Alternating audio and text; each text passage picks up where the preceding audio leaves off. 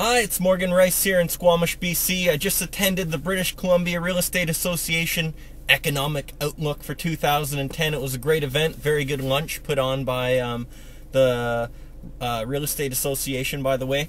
And some of the things that came out of that were some of the things that I felt in my gut, but now have been backed up by the Real Estate Association's economist, Brian Yu, who basically told us that we're not going to see a lot of changes happening in the real estate market for Squamish in the next couple of quarters. It's going to stay sort of a balanced market, which is where we're at right now.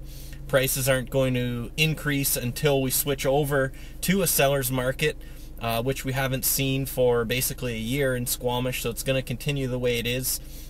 And basically what we can look for in the sort of medium-term future over the next few quarters is that we had a bit of an overbuild in Squamish. The construction that happened in sort of 05, 06, 07 is still on the market. So a lot of properties or construction projects that happened during that period are still for sale and are sort of contributing to the oversupply of real estate in the Squamish area.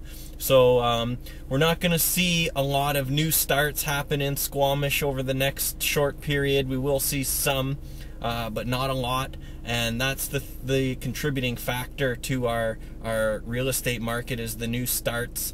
And basically, until we can see that market shift to a seller's market, we're not going to see the prices go anywhere, so they're going to stay the same.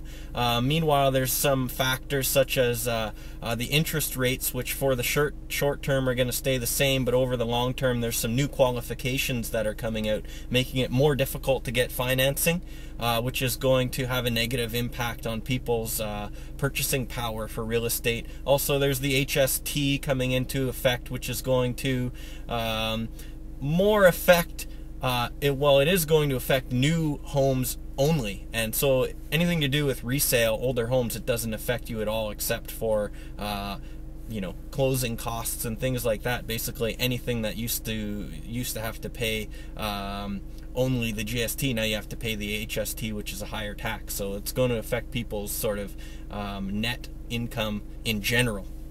Other than that, though, things look good for the future. The economy is looking better and things are on the upswing, although it's going to take a bit of time to get there. That's it for today. You can always get to me at morganrice.com.